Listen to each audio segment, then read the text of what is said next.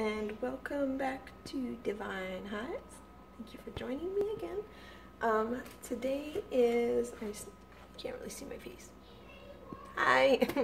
Anyways, today is hive maintenance day and I'm almost out of smoker fuel. So I have some supplies here with me and I'm going to try my hand at creating a smoker fuel that's self-contained that I can just drop in my smoker, light, and it'll do its thing.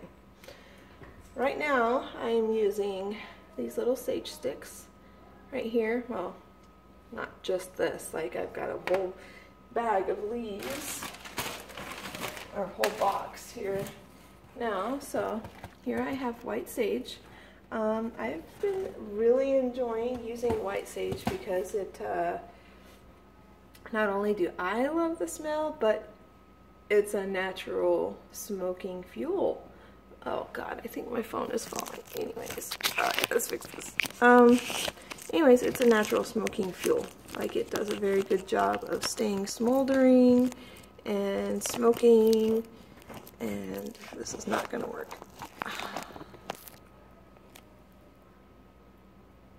Fingers crossed. Anyways, it smolders and it smokes and it's wonderful. So I've been using that. I started with the little wood pellets that came in the kit, but man, it took forever to get those things lit. And then they didn't want to stay lit, and I gave up. So luckily I had a whole bunch of sage laying around because I love sage. So I started using that and I really liked it. So my plan of action here, it looks like a lot of this is bundles of sage, but I do have a handful of sage leaves right here. I don't really care if it's bundled, but I'm not really looking for that right now. So what I'm going to do is just, these stems are a little thick, so I'm just going to break off some of these leaves here and into this bowl, and I'm going to mix. I'm going to create a mixture. I was just using sage, but as you can tell, I burned through it really fast, and it's not really cheap. Definitely not the cheapest smoking fuel.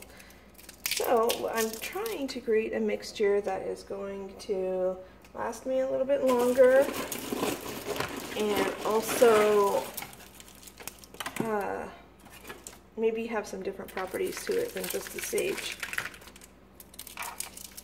I read some articles on the internet about creating smoking fuel, and there seemed to be a consensus that you need something with an oily base so that it stays smoldering, or I don't remember, something like that, just so it burns longer. Okay, so here we've got some sage crushed up. These are kind of big still, so we'll just crush them up a little bit more. Try to make them all about the same size, or, you know, that's impossible, but okay, so here we have this, and next I have cedar chips. I got these off of a suggestion from Reddit in the beekeeping forum, and because my hive appears to be mite free. Appears. I've had it for 2 months now, and I have not seen any evidence of mites. I have not seen any mites on my mite board. Nothing. My colony is doing fantastic. So I looked up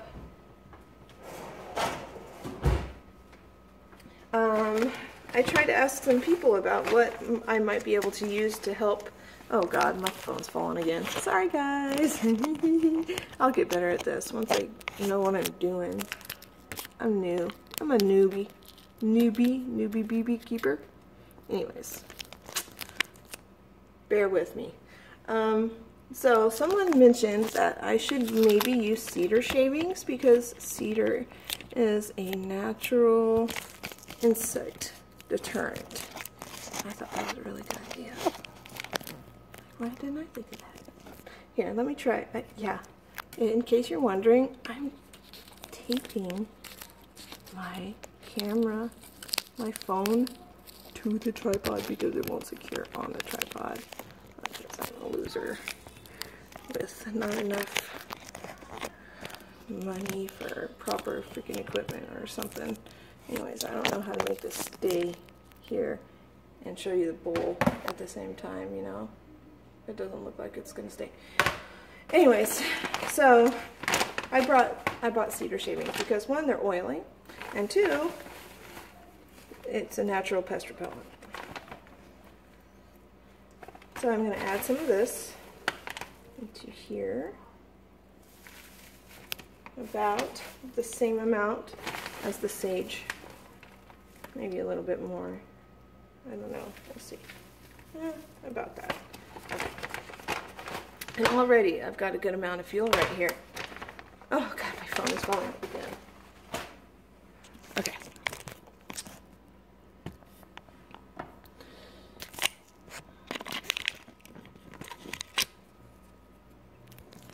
This is embarrassing, but I don't know what to do. Okay. So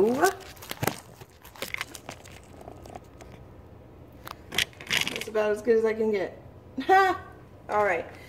Anyway, so we have this. Now I'm going to add some lavender. Why lavender? It's beautiful. And it smells good. And it's going to create nice little tiny chunks that will really burn up. And burn up quickly. Also, lavender is used commonly in the Wiccan community for peace and dreams and even like exorcisms of, you know, spirits, spirit communication, stuff like that. So I am adding this for all sorts of amazing reasons because our name is Divine Hives, and here at Divine Hives we work with spirit and the bees in an effort to recombine or ignite the relationship between the bees and the gods and the humans that work them.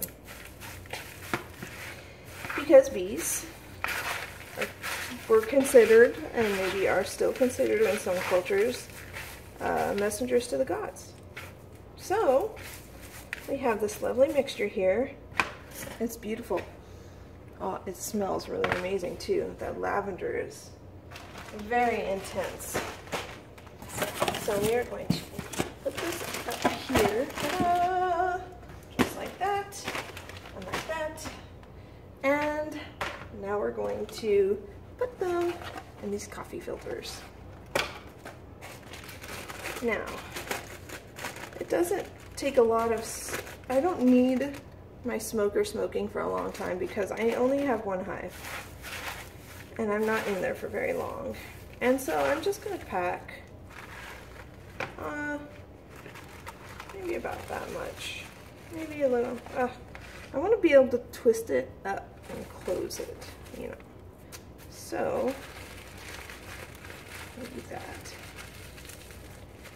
And then, maybe we can just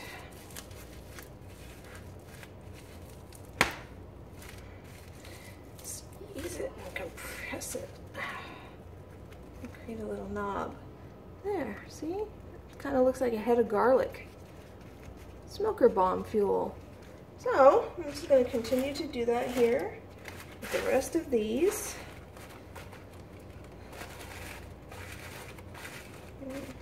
This. And twist. I won't since I don't really have video editing equipment yet, I won't be able to show you the results of this in the same video. So what I'm going to do is go ahead and make the rest of these up, and I'm going to end the video here. And then the next video that I upload, I will be attending to my hive and trying out my new little smoker bombs. So once again, hi, thank you for joining me here. I hope maybe this has helped you. I don't know.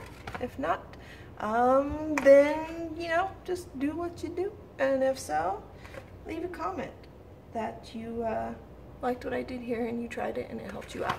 All right? Thank you. Have a nice day.